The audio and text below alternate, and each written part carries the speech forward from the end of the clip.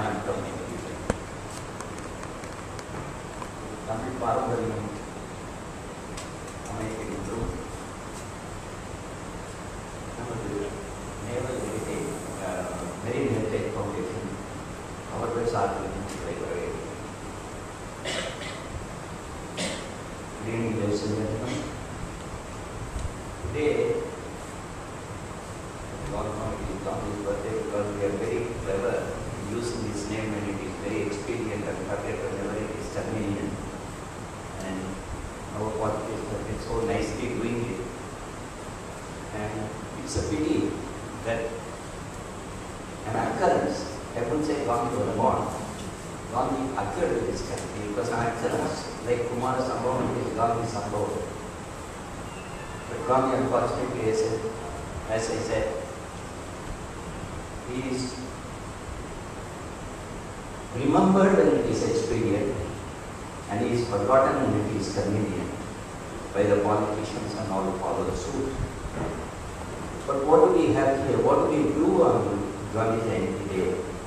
When we were discussing about it, Mr. Swaminathan suggested some time back when Kumar Sekar organized a veterans event function.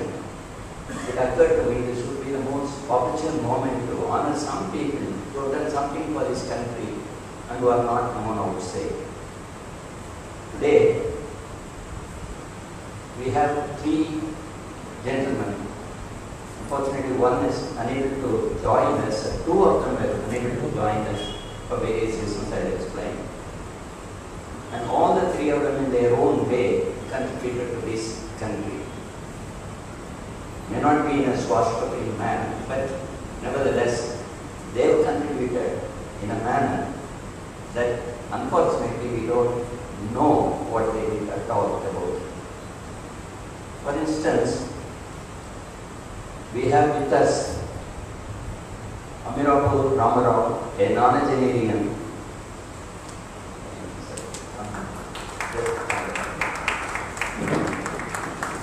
He is 90 today to be exact, and one of the very senior marine personnel of our country living today.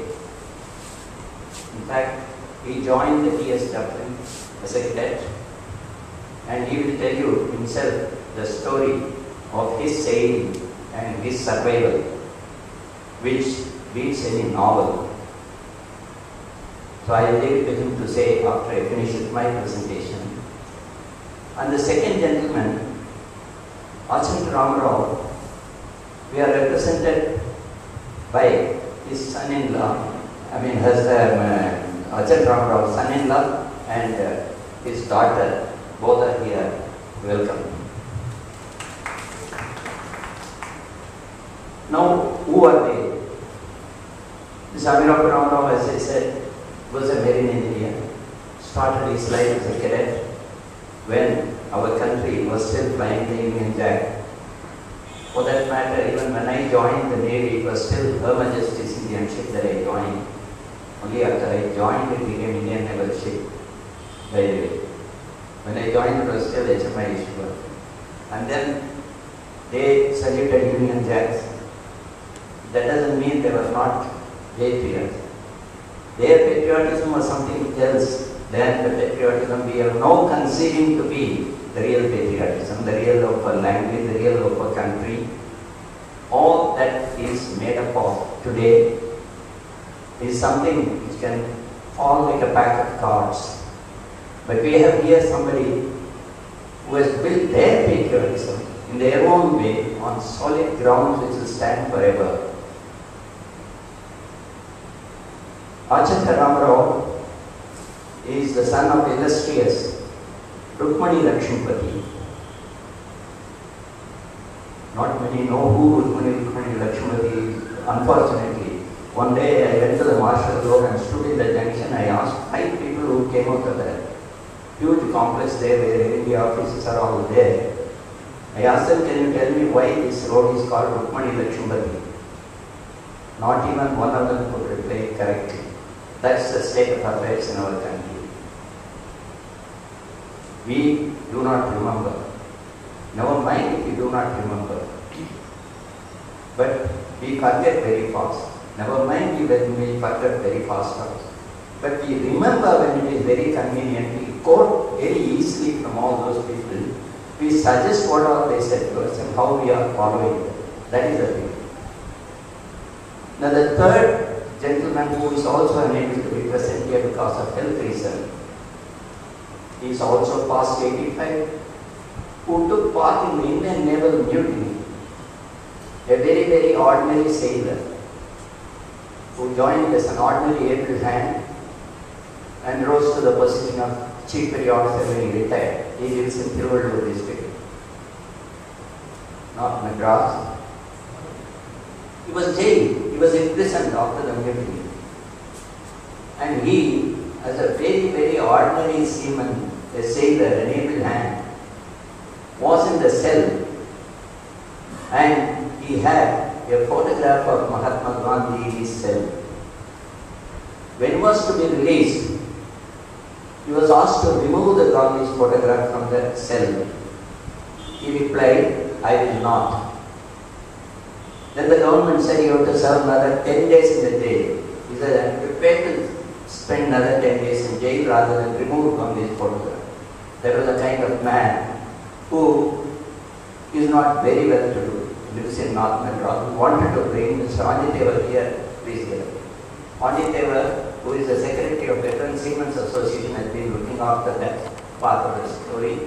And he was to bring him, unfortunately he got a bit of diarrhea last night, so he couldn't come. Thank you. So I will be now, because a lot of people do not even know what Indian Naval Mutiny was. And to quote Clement Attlee, much after independence when he visited India, he was asked by the governor of West Bengal, no lesser person than governor of West Bengal, what eventually got the freedom for India. Was it Quit India movement of 1942? He pursed his lips and said, no, definitely not. Then what? He said, Naval Mutiny did. Because he understood that when the armed forces are not with us, there is nothing we can do in this country. We just can't control the people when the forces are not with us. We can manage politicians, but not a force which refused to obey. That was his statement, because Clement Attlee was the Prime Minister when this mutiny took place. Now, I will start with the Royal Indian Naval Mutiny, and you can just see how it all generated, what happened. Incidentally, it was a time when Indian National Army leaders were court-martialed, and the case was going on in the Red Fort. As you all know, Jawaharlal Nehru himself argued for people, and it is at that time, when the country was in a turmoil, when the people knew we were going to get freedom, and there is still some time left, but there was adamant English people like Churchill and all that who never wanted to give up the show. It was at that time. So you can see the backdrop of that. The forgotten chapter of independence struggle is the Naval Mutiny. The history of the mutiny starts like that. On January 16, 1946, a contingent of 67 ratings of various branches arrived at Castle Barracks, Mint Road in Fort Mumbai. Castle Barracks was then named as HMAS Dalhousie. Later changed to the name of INS Angre after the Admiral Angre, after Admiral Angre of Maratha fleet. So it was on January 16, 67 ratings of different branches were drafted and sent to this barrack, and they were given really bad food. The contingent that had arrived from the basic training establishment HMAS Akbar was a basic training establishment, not a ship, located at Thane, a suburb of Mumbai. At 4 in the evening when they arrived, they were hungry, but there was no food. The officer on duty informed the galley is kitchen, galley stopped at this arrival and wanted them to give them food, but they were given tasteless bread and watery curry to have. On that day, only 17 ratings ate the watery stuff. Rest refused to eat. 50 of them said, we are not going start. And they went ashore and when reported to senior officers present, these grievances practically evoked no response at all, and the discontentment continued to build. This is how it started on 16th January 1946. And the snowballing effect of bad service conditions. Already there was a widespread discontent among the natives due to unequal treatment of whites and Indians. Whites were always given different things. Their rations were different. European rations were different from Indian rations, and they were given better food. In spite of representation, nothing much was done to redress their grievances. Political leaders were busy with their engagement of dialogue with British government on various issues. No political leaders could even address the problem of sailors. The treatment of Indian National Army was also a point at that point of time, because they were all being court-martialed. Organization of the mutiny, or later known as strike. The Aryan Mutiny started as a strike by ratings of the Royal Indian Navy on 18th February in protest against general conditions. There was no specific condition, all general conditions. The immediate issues of the mutiny were conditions of living and food. Conditions of living, specific conditions of living and food. By dusk on 19th February, a Naval Central Strike Committee was elected. Just look at that. There was no organization. There were no political leaders. There were nobody to lead them. But the discontentment was so sort of strife that they could easily do it by themselves. Leading seaman M.S. Khan and Petty Officer Telegraphist Madan Singh were unanimously elected President and Vice President respectively, happening in force. You can imagine it's some kind of thing unheard of. These two gentlemen, leading seaman M.S. Khan and Petty Officer Telegraphist Madan Singh, both were from communication run. There is another added point. Because they were from communication department, they could communicate with other establishment, other ships very easily. Within minutes they could pass on the message as to what was happening. HMAS Talwar was again a base establishment.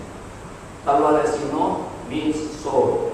HMAS Talwar, His Majesty's Indian ship Talwar was the signal training ship of Royal Indian Navy, where normally they start with Morse code and go to telegraphist and all wireless telegraphy and other things. A hurtful by the ratings of the ship on 18th February 1946 snowballed into a mutiny by the Navy personnel of the Royal Indian Navy, because they could transform all the messages to everybody else. The mutiny spilled over to other ships and even on the streets of Bombay. Mind you, the ships in Karachi, the ships in Vizag, HMS Adayar, which was inside the port, now it's of course outside, a shore establishment, and almost all ships in every port received the message, let us strike work. The Union Jack was lowered from them. While the political leaders were striving hard to bring down the Union Jack, these people very comfortably removed the Union Jack and brought it down. And they flew tricolor. Communications. As the strike started by trained signalmen of the Navy, it was easy for them to communicate with other establishments and spread the news without any problem. This was one plus point of the strike. As the atmosphere was already highly sensitive, the message caught on. Very easily caught on, and people started listening to these two gentlemen.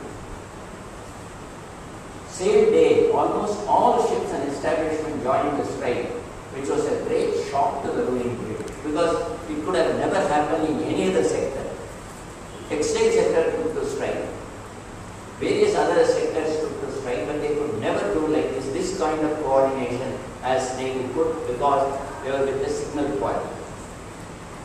As recorded by a British officer, Jack Gibson, a renowned educationist, actually was a teacher in Doon School, who was serving in Doon School, has recorded that the British officers were too insensitive to the needs of Indian sailors. The British officer himself has recorded.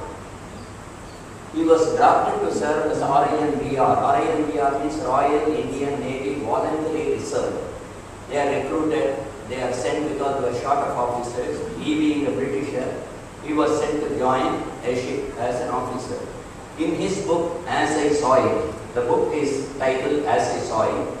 It's, I don't think it is available now in the stock, but you can get total book in PDF format in internet. According to him, the British officers were either too stupid to see or too lazy to care. This was what exactly recorded by a British officer. They were either too stupid to see or too lazy to care, as written by in his book.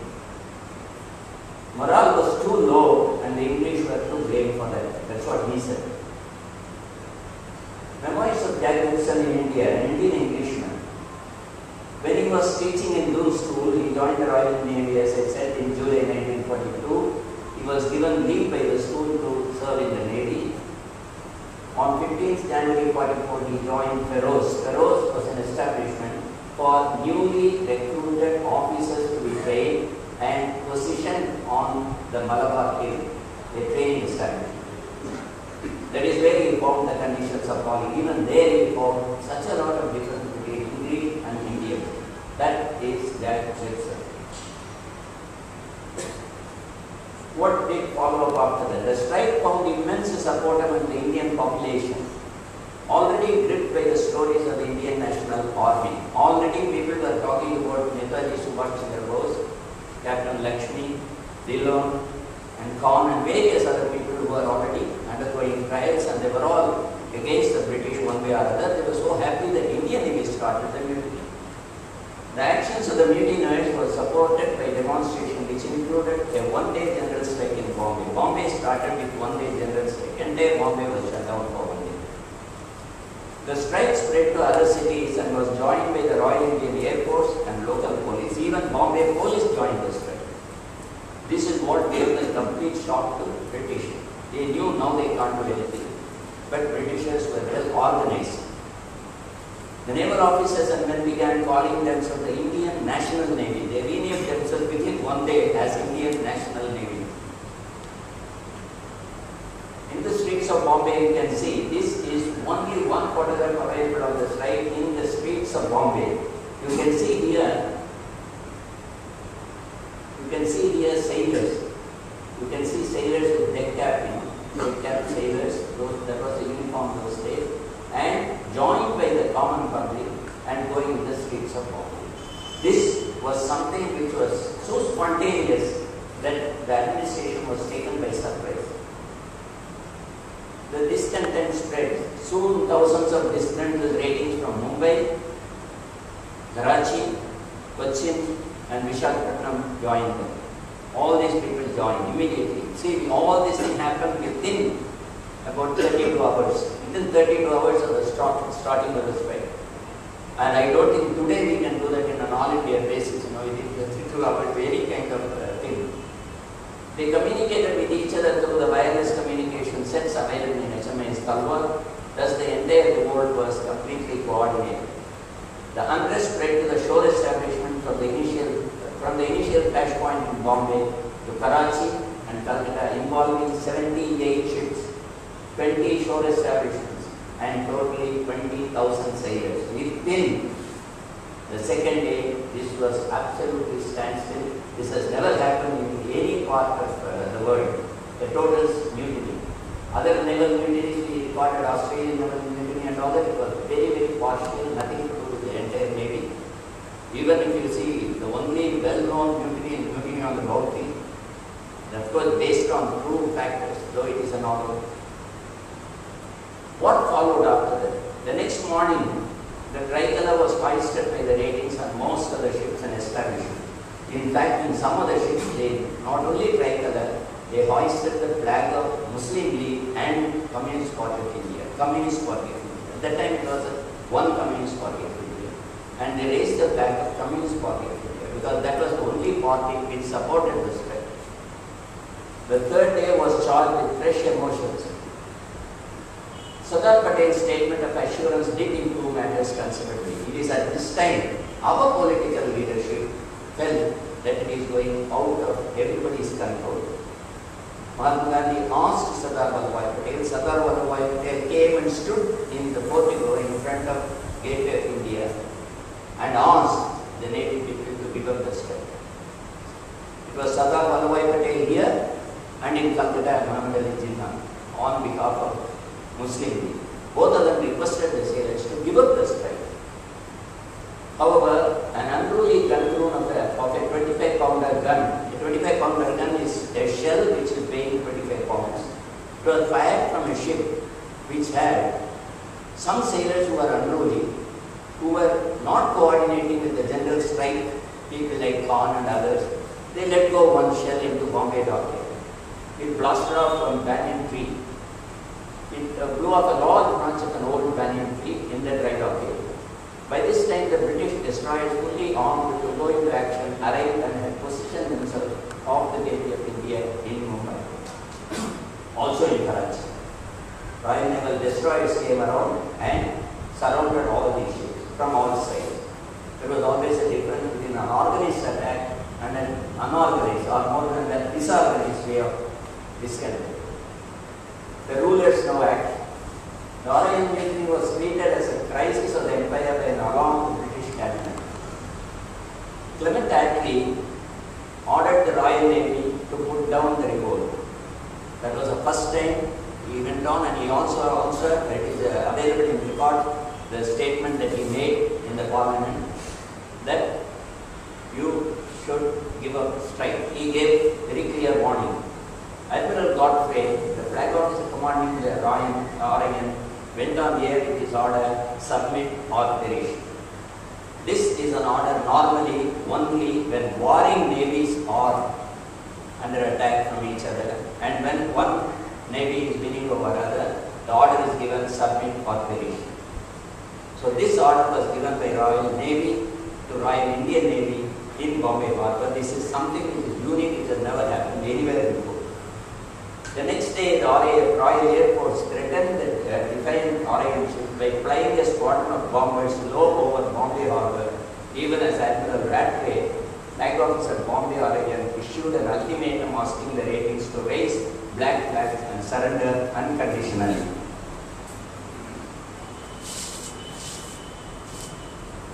Both Sardar Patel and Muhammad Jinnah successfully persuaded the ratings to surrender.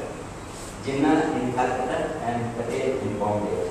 Patel wrote, "Discipline in the army cannot be tampered with. We will want the army even in free India."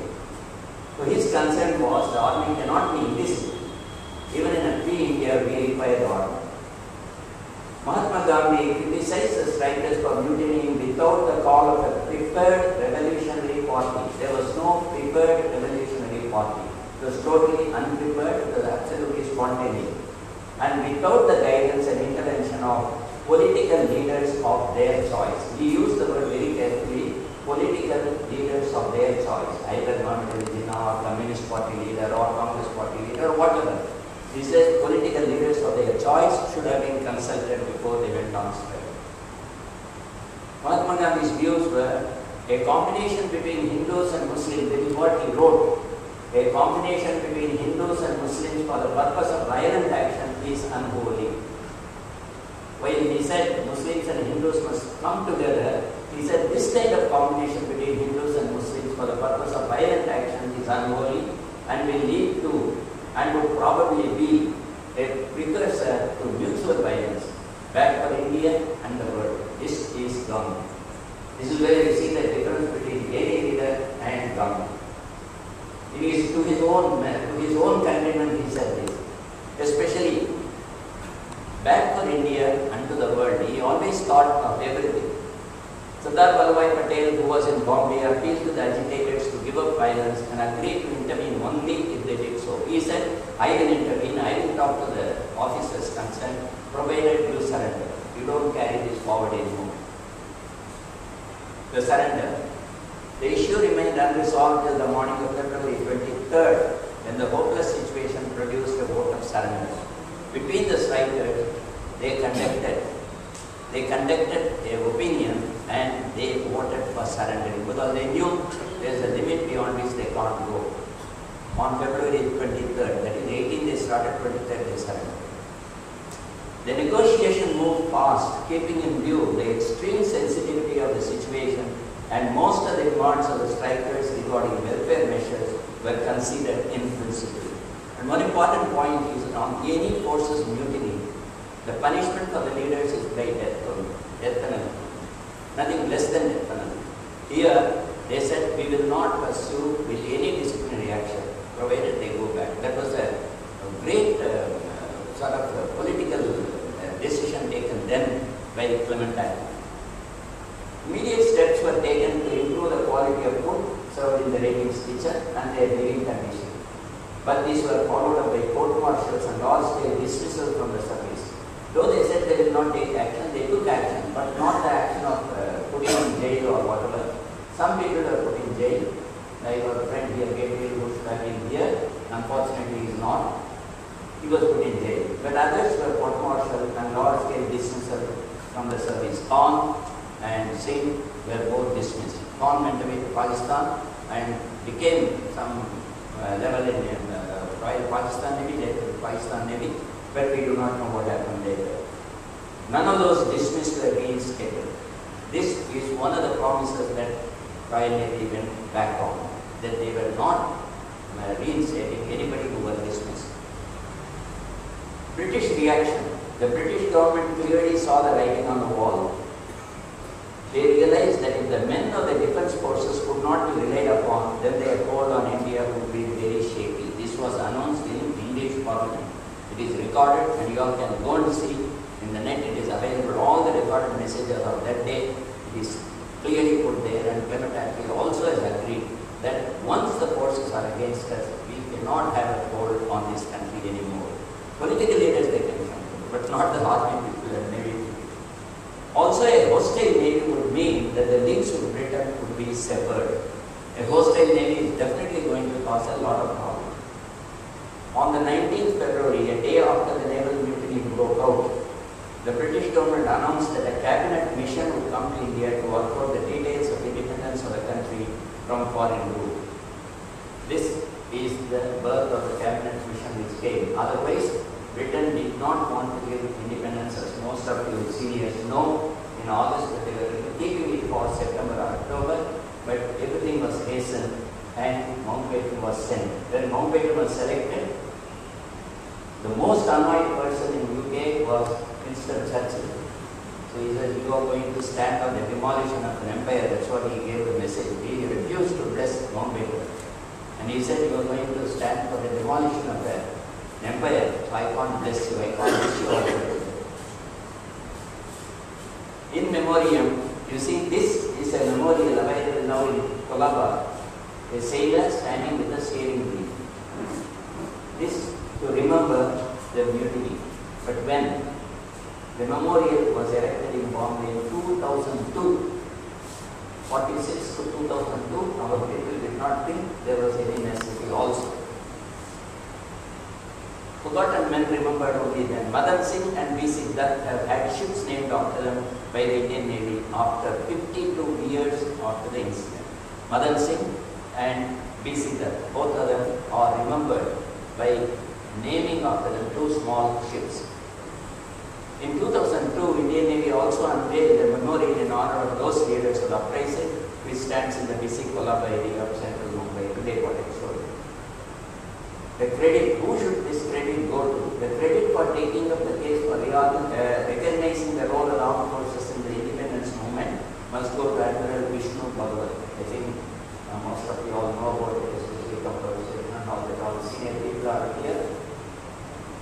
As CNS in 96-97 must have started in 1960, the 50th anniversary of the incident, he had strongly taken up the case for recognition of the Naval Mutiny of 1946 and to treat the Navy-ners as freedom fighters. Only Vishnu Bhagavat started this. There were grave misgivings within the Navy and their own Ministry of Defense did not agree to this. They said, we cannot treat these sailors as freedom fighters. But he stood his idea, but he had his own way. Authentic record, the most authentic and detailed story without any political overtones of the Aryan Mutiny is in chapter 4 of the book Under Two Ensigns, the Indian Navy 1945 to 1950 by Rear Satyendra Singh, KPS retired. Satyendra Singh has written a book called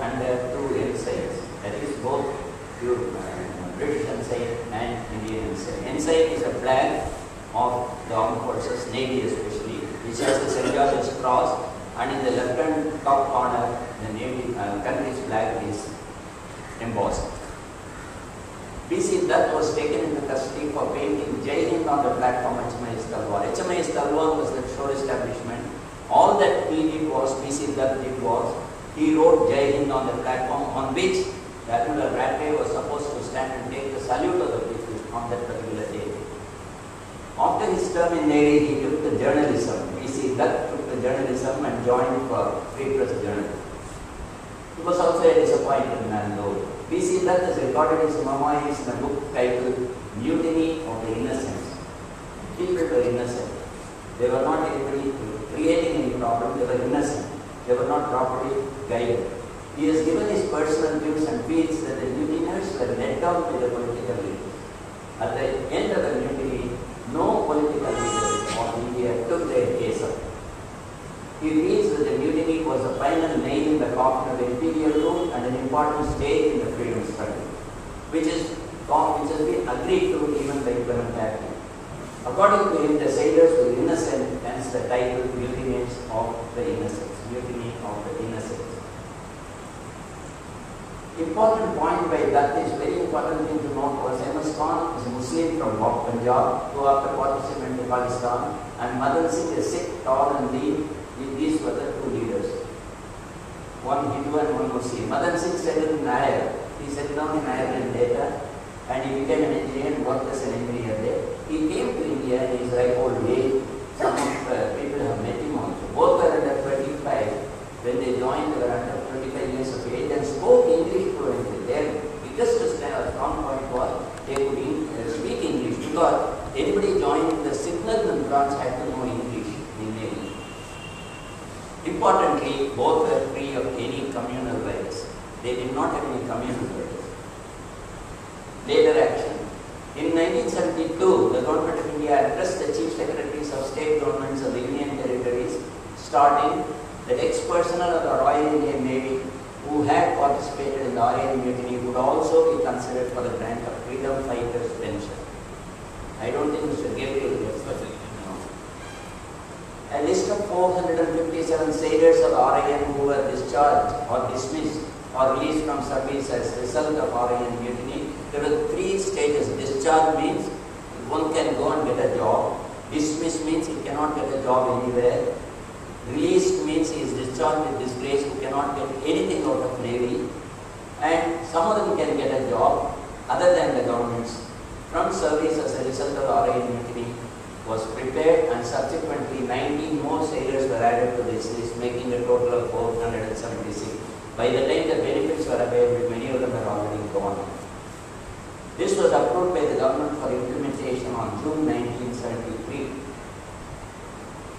Jairaj Gabriel, now our friend Jairaj Gabriel, who was supposed to be here, he is past 85.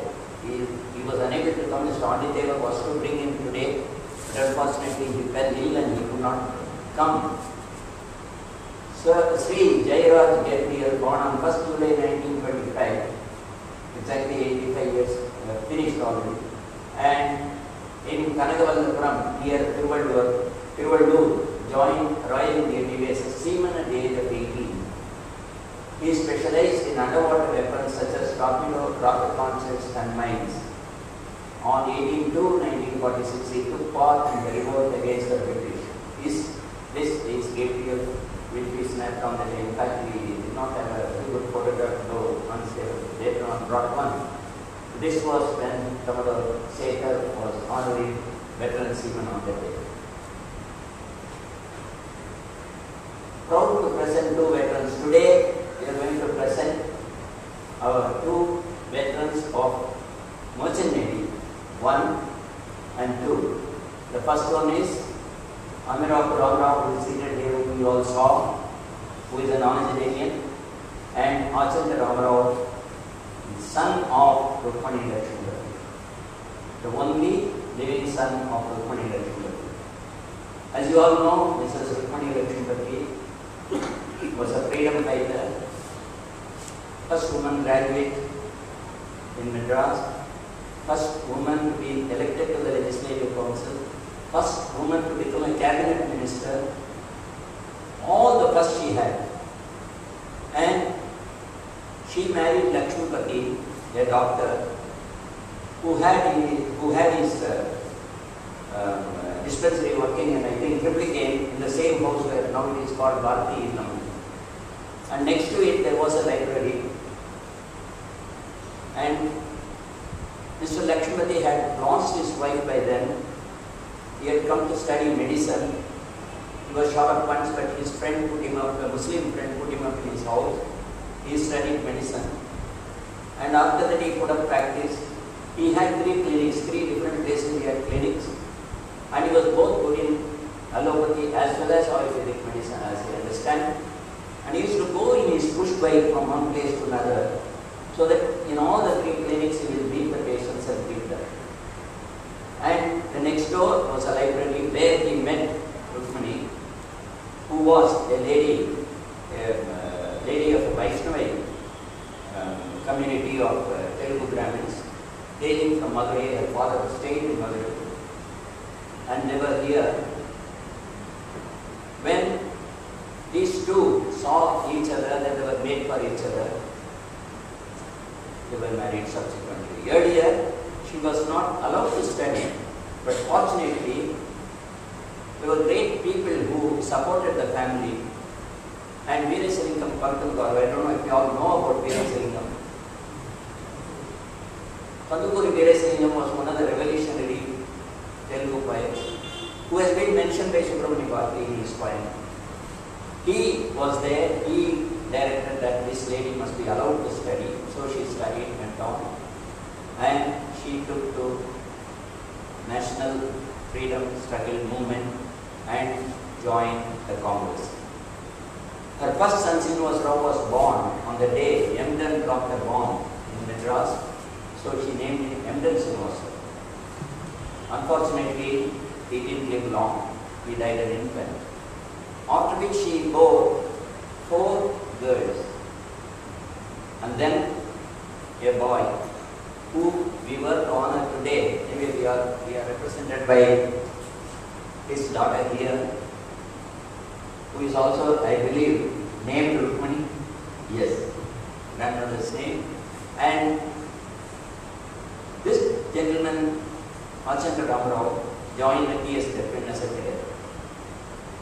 In one of the letters he records that his mother was in Vellore prison, undergoing term under British rule. When he was on board the Dolphin, saluting Union Jack both in the morning and evening, because all the cadets have to salute the Union Jack in the morning and evening. When asked why, she simply replied, "India will soon get the freedom. We will be independent country. When we have an independent country, we need also people to work. So I don't mind my son being in a training ship," she said. That is the kind of people. And one of her daughters, as you all know, married the neurosurgeon Ramurthy, Indira Ramurthy.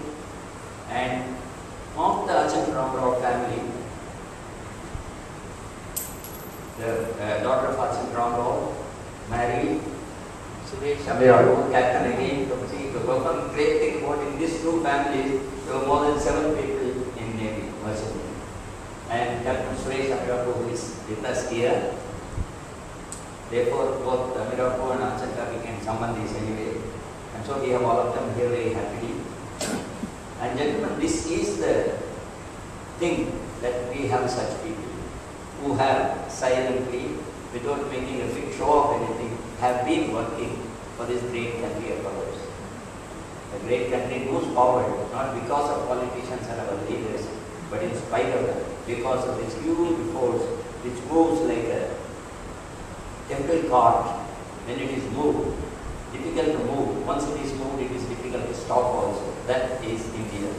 Now you see, this is Abhirao and that is Achandra Ramarao. So with this, gentlemen, ladies and gentlemen, I am finishing my talk.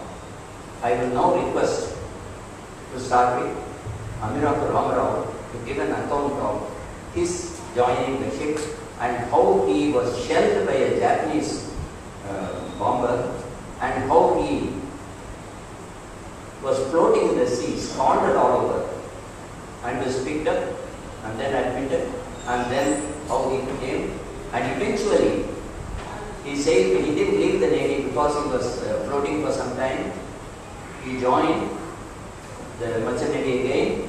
He rose to be the chief engineer, then later joined Indian Railways and controlled the 2 ships which are going in between Ceylon and India as the marine superintendent of Indian Railways. So a great man we have now. I will request Amirapur Ramarao, please come. Unfortunately, at this age, it is a bit difficult for him to hear. So, there, and whatever questions you need to ask, please ask Captain Suresh, who will be transmitting them.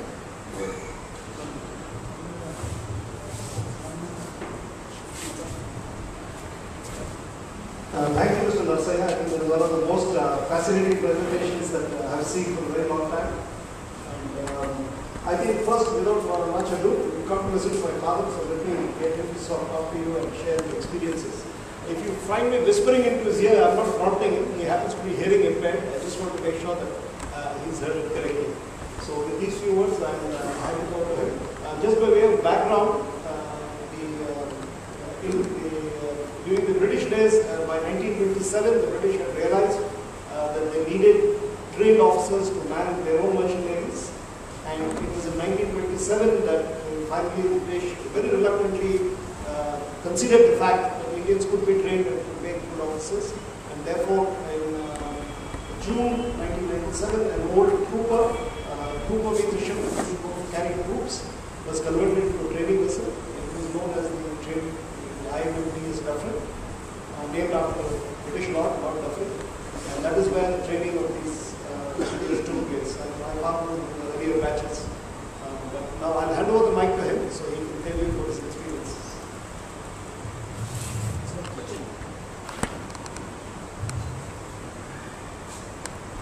Ladies and gentlemen, thank you for giving me this opportunity to say a few words about my experience nearly 70 years ago.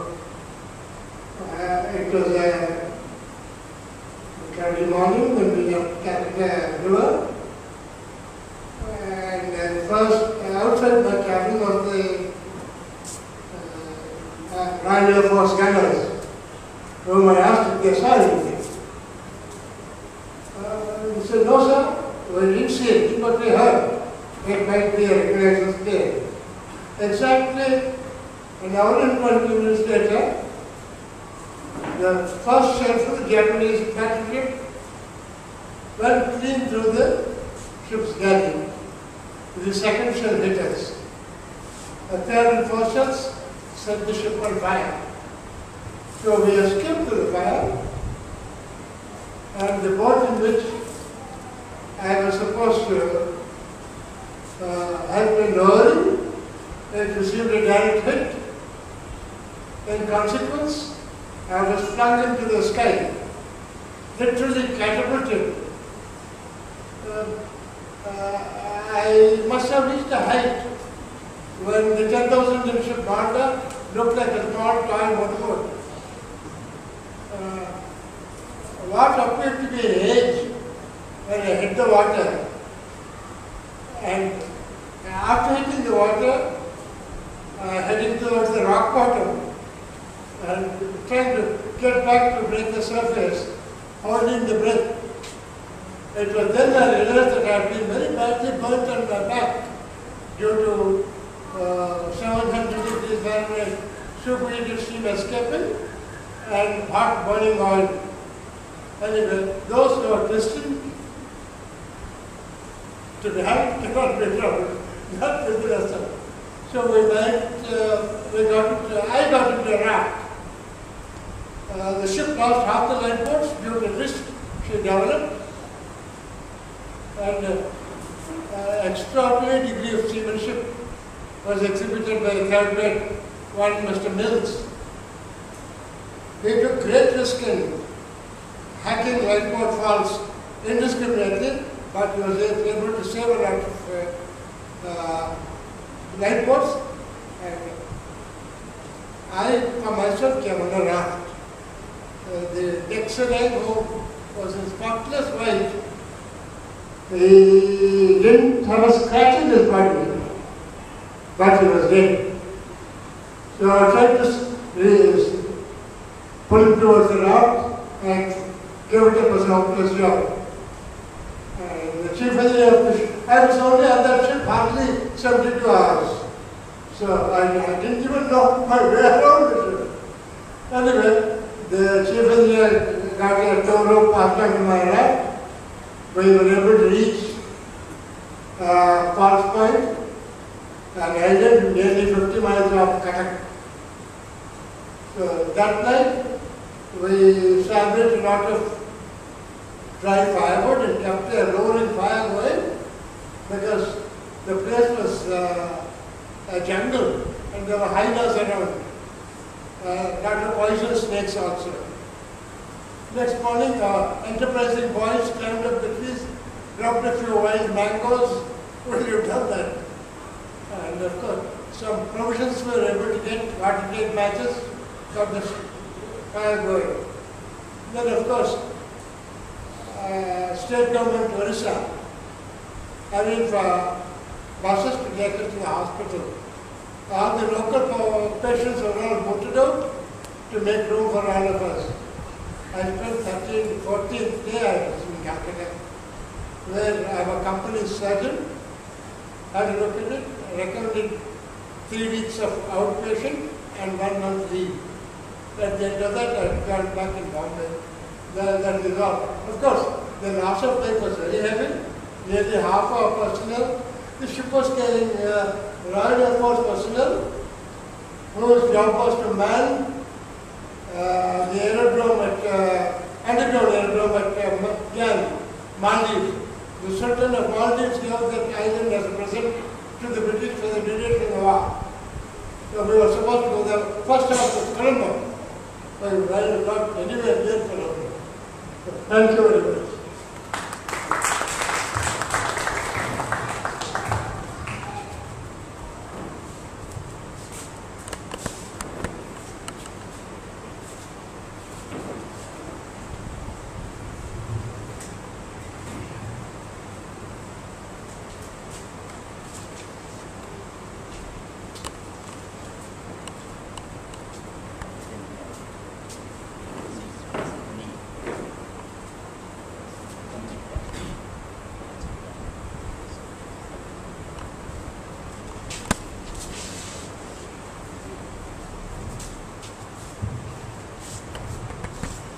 I request Captain Suresh Amiraku to say a few words about Arjun Rao. Please follow him. Yeah, thank you. Surely I won't keep this familiar. He just talked about the aspects related to his own service and his own war. Unfortunately, he could not be with us here today because he's not in Chennai. He's going to go out for some reason. And as Mr. Narasiah very briefly mentioned, firstly, of course, there was for him a very, I suppose, a serious personal dilemma because once he joined the training government, then all the cadets there are treated equally. So every single person there has to do the march past, they have to salute the flag, and that includes at that point in time saluting the Union Jack. At the precise moment when his mother, as a freedom fighter, was jailed, for some time he was jailed in the Vellore prison, where he used to go, and he was talking to us about the experience of going there to visit her in the prison. But I think, as Mr. Narasiah very briefly mentioned, it's worthwhile elaborating on this aspect because these leaders, such as Lakshmipati, had the foresight to see beyond. And they knew that, number one, they were absolutely convinced that India would be independent and therefore in charge of our own destiny. And at that point in time, it would need a great personnel. And one of the first things that was definitely required after the war was a strong merchant navy, because almost all the nations in the world had to rebuild themselves, had to rebuild the economies. There would be an extraordinary amount of goods being carried by sea. And in fact, that actually happened. If you see the history of commercial shipping in the period following the Second World War, from 1946 almost right to the end of the 60s, was the golden era for shipping. Because so many ships have been sunk in the war, there was a serious shortage of ships. And even the shipbuilding industries have been destroyed, so it took a long time before the demand-supply gap caught up. And those days we used to say, God must have been a ship owner. But anyway, that is aside. Now focusing again started to serve in the merchant navy. And like most well-trained engineers at that time, they were extremely competent. It was very difficult sailing in ships in those days because they were all steam ships. If you look at the actual working conditions inside engine room of merchant vessel in those days, they were all, most of them were coal-fired boilers, and the document had to actually open and throw the coal. Very much like those of you who are from the era, you may have seen steam railway engines, but on a much, much larger, grander scale. So they were very tough working in those conditions for all of them, and all these people went through it. And I can truly say that my father and my father-in-law, I have several other relatives who are in this, who are in the merchant navy, and all of them were really the pioneers. They were the first generation of Indian merchantmen who took over, and amongst the many things that the British got a shock about when they left India, they thought the system would collapse, but practically none of the institutions collapsed after the British left, and that included the Indian merchant navy. And my father also, most of his service was an Indian company. By that time, the Indian companies had begun to grow. It was still the Steel Navigation Company. And much later, he chose to come ashore. He worked with Parry and Company for many years in various establishments. He was in charge of a sugar mill.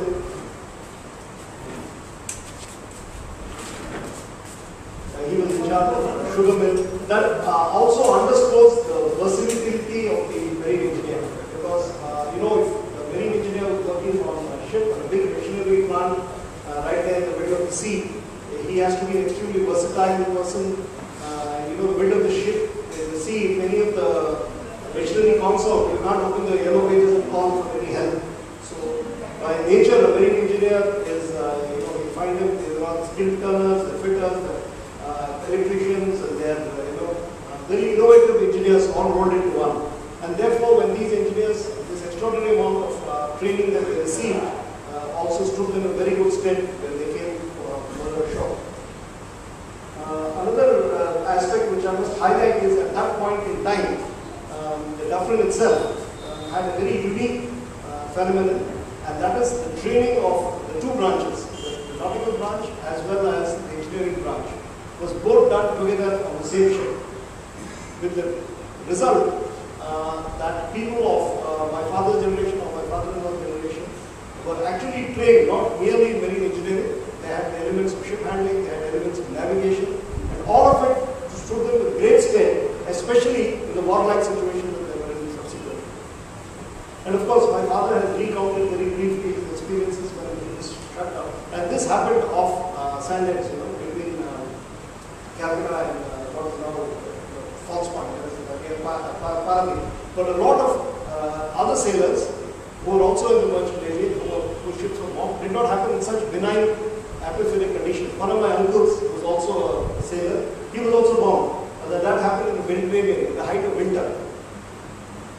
And the majority of the people who died, not because of the bomb, but because of the hypothermia. The water was so cold, they died. And the people who lived were directly proportional to how quickly they were rescued.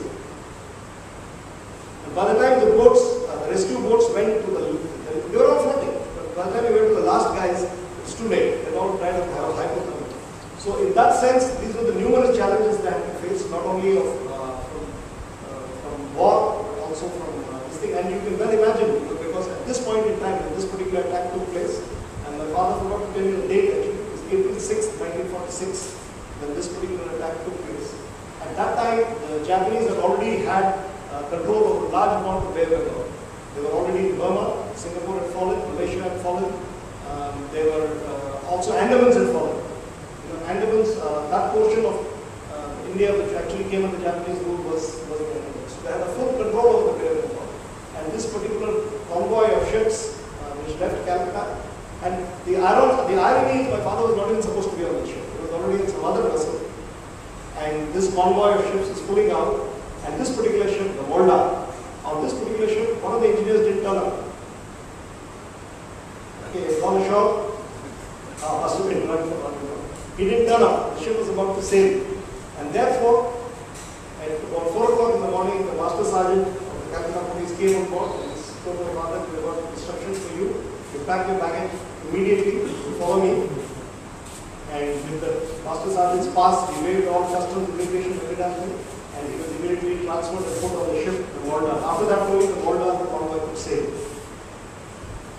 And as he just mentioned, that is the reason why he was not familiar with many of the other people on the ship, because he had hardly joined it just hardly 2 days ago. And thereafter, immediately as soon as the convoy left Sandheads, that's the time he attacked this. So I think the larger story really is the inspiration that people like him and from his generation, the sacrifices they have made. I've already described them as a pioneering generation in this particular sector, which is the maritime sector. But that apart, I think as members of who saw the transition of India to a freer India, I think one of the reasons why we are today at the age of 60 years, for all the other nonsense that we see around us and the kind of wretched politicians that we have and the kind of society we have, if there is still a ray of hope, it is largely because of, I think, the sacrifices made by the few for the benefit of the many. And I think today all the people who have been honored today are examples of this. Mr. Ramarao, Mr. Ajay Ramarao, and Mr. Gabriel, unfortunately, he is not here. I attended the earlier time when he was felicitated by the NMF, Dr. Sekhar, and I got a chance to listen to Mr. Gabriel's story at that time, which is equally fascinating. And I can well imagine, given the discipline that the armed forces are under, for them to mutiny is, it must have been quite an extreme provocation that they went through. And I can very well understand the last slide which was shown, where one of the mutineers actually described his mutiny of innocence. I think I can empathize with that particular phrase very well. So thank you. I'm happy that we shared these few words. And also, before I sign off, I think let's think of the two great men whose birthday today is today. One is, of course, Mahatma himself. Personally, I have been deeply influenced by what the Mahatma said, what he wrote. And more important, I think he was one of the most practical leaders. If you see a lot of leaders in the world who spout various theories and are very free with their advice, Mahatma Gandhi was one of the few people who I think was practical. And to me, nothing embodies Mahatma Gandhi's philosophy more than the statement that he said, "My life is my message." So I think that is very rare and unique thing that he has undergone. And I think most of us also forget that there was another great Indian who was also born today, which was one of our earlier Prime Ministers, Mr. Naval Mutiny. To his misfortune, he was born the same day as the Mahatma, and he gets somewhere mentioned in the dispatches. And he was, of course, not a charismatic politician. He probably had the misfortune of having to succeed. A very charismatic politician like the Prime Minister, like Mr. Nehru. But I think for those of us, I don't know, people of my age over here might even recall that when Mr. Lal Bahadur Shastri was the Prime Minister of the country, our economic condition was much worse, and we are actually going through a famine. And Mr. Shastri, as the Prime Minister, had actually asked the citizens of the country to miss a meal. That was known as the Miss a Meal campaign. I think some of you who are grey hairs like me might remember that. It's called the Miss a Meal campaign. And every day on Monday, all over India, nobody ate dinner. As a measure to save the food grains which were in such scarcity at that time. And he was one of the few politicians who, when he was the railway minister, there was an accident. Without any provocation, he put his hand up and he was offered to resign, which is a complete contrast from guys like Mr. Suresh Kalmadi gang who we see today. So that was that. And I think, personally, one of my regrets is that I was born after the Mahatma died. And I wish I had my own lifetime got a chance to see him. And I keep, when I meet people of my father's generation, I keep pestering them about any incidents that they had when they met the Mahatma. In fact, I would like anybody here who's actually met the Mahatma to probably share. So that's it. Okay, thank you. With these few words, I hope I've given you some insight into the contribution made by this year. Thank you. It's very, very wrong to say next Mahatma, that's enough.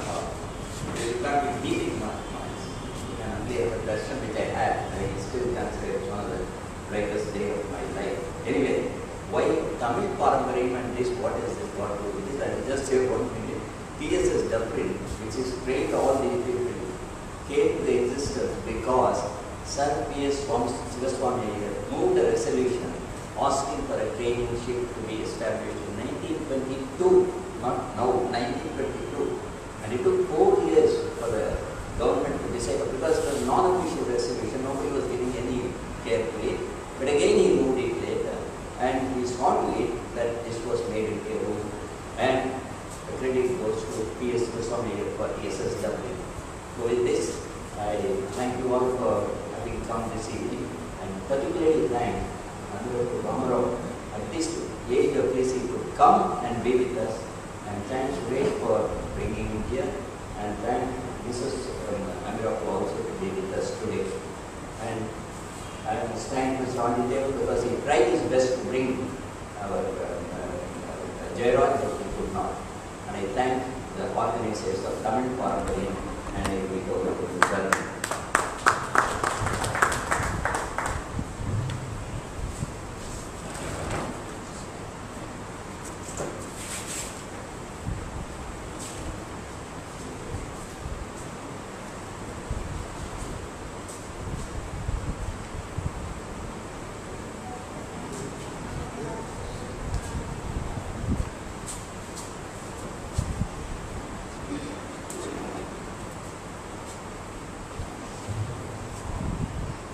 வணக்கம். தமிழ் பாரம்பரியம் அறக்கட்டளை சார்பாக ஒவ்வொரு மாதமும் முதல் சனிக்கிழமை நாம் தொடர்ந்து இந்த சொற்பொழிவுகளை, பேச்சுகளை, உரையாடல்களை நிகழ்த்தி கொண்டு வருகிறோம். அதில் இந்த இன்று நாம் கொண்டு வந்த இந்த ஒரு நிகழ்ச்சியில் நிச்சயமாக அந்த ஒருவரை சந்திக்க வேண்டும் என்று நினைத்திருந்தோம். அவரால் என்று வர முடியவில்லை. கேப்ரியலால் மற்ற இருவரில் ஒருவருடன் நேரடியாக நம்மால் உரையாட முடிந்தது. மற்றொருவருக்கு அவருடைய உறவினர்கள் வந்து பேசியது நமக்கு மிகவும் மகிழ்ச்சி தந்தது. இந்த இந்த நிகழ்ச்சி இந்த குறிப்பிட்ட நாளில் காந்தியின் பிறந்தநாள் செய்தது ஒரு யோசித்து செய்ததில் தானாகவே நிகழ்ந்தது. நாம் நேரடியாக அதற்கு எந்த சம்பந்தம் இல்லை. நம்முடைய மாதா மாத நிகழ்ச்சி தொடர்ந்து பாரம்பரியம் தொடர்பாக நிறைய நடக்கும். ஆனால் நீங்கள் அனைவரும் புதிதாக முதல் முறையாக இங்கு வந்துள்ளவர்கள் தொடர்ந்து ஒவ்வொரு மாதமும் முதல் சனிக்கிழமை என்று இதே இடத்தில் மற்ற பல நிகழ்ச்சிகள் நடக்கின்றன. அவற்றுக்கும் வருமாறு உங்களை கேட்டுக்கொள்கிறேன். இன்று இந்த நிகழ்ச்சிக்கு வந்து நம்மை பெருமைப்படுத்திய இந்த மூவருக்கும் எங்களுடைய சார்பாக நினைவு பரிசு தரவேற்கிறேன்.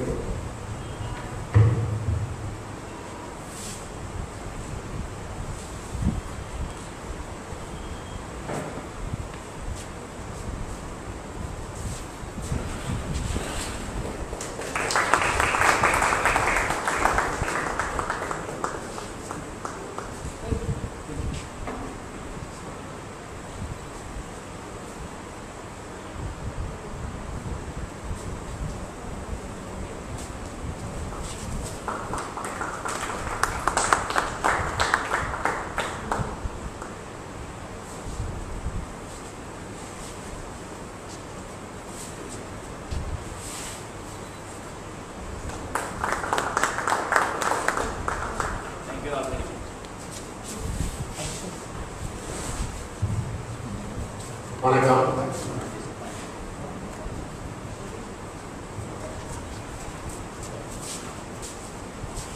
அடுத்த மாத நிகழ்ச்சி இந்திய வானவியல் என்கிறத பற்றி திரு கோபு அவர்கள் பேசுவார்கள்.